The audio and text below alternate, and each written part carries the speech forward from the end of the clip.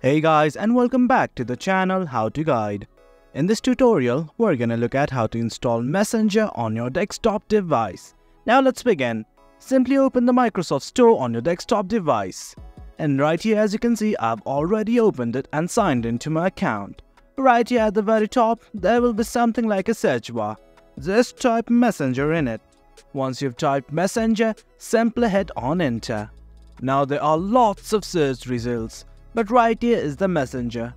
If you want to, you can install Messenger from right here. You simply need to click on this install button that's available at the top right.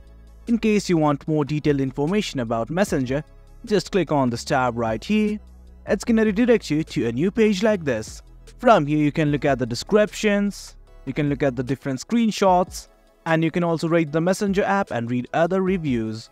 Well guys, at the very end we only want to install the Messenger app. So let's click on the install button right here. As you can see, the Messenger app is downloading. It might take a moment depending upon your network speed. Well, as you can see, Messenger has successfully installed in our laptop device, and once everything's okay, simply click on open. And there you have it guys, that's how you install Messenger on your desktop device. Hope you guys found this video informative, and for more content like this, do remember to hit like, share and subscribe. Thank you.